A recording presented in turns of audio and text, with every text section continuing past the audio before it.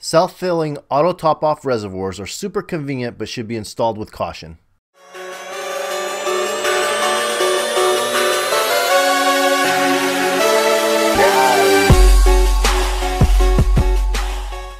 Hello everyone, ReeferGil here. In this video we'll be going over my self-filling auto top-off reservoir and the leak prevention actions that I've taken. As a refresher, some of you may already know that my auto top-off is located in my living room and is connected directly to my RO unit in the garage. The reservoir is self-filling, eliminating that part of the maintenance that would otherwise require me to manually fill the reservoir as the water depletes due to evaporation in the fish tanks. I'm using this brand new eShop's auto top-off reservoir that came pre-installed with a float switch to prevent water from overflowing. I won this reservoir in a past MACNA event. It is replacing my old 5-gallon jug that I used to use as a reservoir. If you'd like to learn more on how to make your own reservoir using a standard container like this one, click on the video link in the description. To connect the 1/4-inch hose to the auto top-off reservoir, all I did was place a 1/4-inch push connection Y fitting coming off my RODI bin in the garage. I then ran an RODI line up and through my floor. From here the hose makes its way into the reservoir. The total run of the hose from the garage to the auto top-off is approximately 15 feet. Because this is an endless stream of water going into my living area, I want to make darn sure that I'm not going to spring a leak and cause me thousands of dollars in water damage, hike up my homeowner's insurance, and potentially even end my hobby. For this reason, I have 3 levels of redundancy in place: a pre-installed float switch on the ATO reservoir, a leak controller, and an Apex Solenoid. The first defense against a water leak is this pre-installed float switch. When the water level in the container rises, the float switch will be pushed up by the rising water and stop the flow of water before it's able to overfill the reservoir, used to top off the evaporated water in my 100-gallon tank and 20-gallon nano. It is very important that your RO or RODI unit has this auto shut-off switch and check valve installed. Without this, water will continuously run through your waistline, fouling up your filters and membrane. But there's no way I'm going to solely rely on this float switch alone. In addition to the float switch, I've also installed this leak controller. Installation of the controller is simple. You can pick one of these up on Amazon, a link will be down below in the description. Before you connect this to an existing RO unit or auto top-off, make sure you shut off the water at its water source. Take your 1/4-inch RO line and cut it. Place one end of the line into the side of the leak controller and the other end of the line into the opposite side. You can orient the controller in any fashion you like. There isn't a dedicated intake or outtake line on the controller. Take the included mounting bracket and screw it into place. You can also use strong double-sided tape or Velcro if you'd rather ditch the mounting bracket. Align the mounting bracket with the bracket slots on the back of the controller and push into place. The bracket is somewhat flimsy, so be careful not to use too much force here. Install 4 AA batteries into the cartridge and close the battery door. The battery door doesn't snap into place, so I would suggest mounting the controller so that the battery door faces up. Otherwise, if you mount this with the batteries facing down, you'll need to use a small piece of tape on the battery door to prevent gravity from opening it. The water sensor is attached to the controller by a 53-inch long wire. You can purchase a longer wire and even daisy chain additional sensors if you'd like. Place the water sensor in a location where water would most likely puddle up if something were to leak. I have 2 controllers, one in the garage under my RODI unit and one upstairs in my auto top-off cabinet, which is also my nano tank stand. On the front of the controller is a large gray dial. Make sure the dial is turned horizontally to the green marker. This will allow water to freely flow through the controller. Here I purposely wet the sensor to activate the controller. Wait a few seconds for the sensor to detect the water. The controller's dial should flip itself from the green horizontal position to the red vertical off position.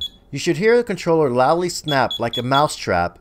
The LED light on the controller should also be flashing a series of 4 flashes. You should also hear an audible alarm.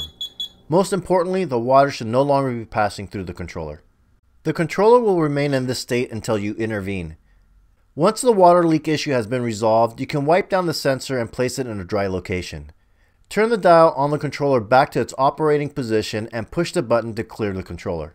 You'll also notice a button below or above the dial depending on how you have the controller oriented. By pressing and holding the button, you can see what state the controller is in. A series of a single flashing LED light means that it's in normal operational mode. A series of 2 flashes means your batteries are low, and a series of 4 flashes means your sensor is damp or wet. The batteries on the controller should be replaced yearly. I try to remember to replace them every 6 months, whether it needs it or not. I just don't want to take any chances of having a major water leak in my living room. The leak controller is a standalone unit and it is not capable of sending you a text message or email alert. If you've been in this hobby long enough, you know that things seem to always go wrong when you're away. As yet another backup, I purchased and installed this Apex Solenoid on the RODI line. The solenoid will work in conjunction with the Apex water sensor. Should an Apex water sensor located in the auto top-off cabinet detect water, the solenoid will trigger, preventing additional water from passing through the RODI line. I still have my old ALD module, which has since been replaced by the FMM module.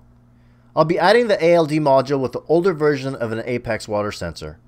The Apex will be programmed to shut off the solenoid should the Apex water sensor detect water. It's just another added safety measure against a major water disaster. The Apex Solenoid has a 10-foot cable that connects into my EB832's DC 24 volt port. Once the ALD, water sensor, and solenoid are connected, I can go into Fusion and start configuring everything. The first thing you want to do is make sure your Apex is up to date. Then you always want to make sure that the new modules you're hooking up are updated. Once that's all done, you can start configuring your newly added equipment. Since I'll eventually have 3 water sensors hooked up to my Apex, I want to individually name each sensor. Fusion limits you on the number of characters you can use to name the devices. Since one is going into my ATO cabinet, I'll name it LK-ATO. Now I could go into the solenoid profile and tell it what to do. Since I just hooked up the solenoid, I have to retrieve it from the tile bar above. I figured out the solenoid was plugged into a plug that's called port Linka 7-9. Drag the new tile down into the Fusion interface and rename it to whatever you'd like. I simply renamed it Solenoid. Here I'll program fall back on and set on. This means the solenoid's normal state is to be on or allow water to freely pass through it. Now I'll enter the command if ATO leak closed, meaning wet or submerged in the Apex language, then off. An easy way to remember what the command closed means when programming any sort of optical sensor or leak detector is thinking of closed as covered with water. Closed equals covered. It's just something that I picked up in the forums that has helped me from confusing the Apex command of open and closed from these types of applications. Hooking up the solenoid to the RODI line is simple.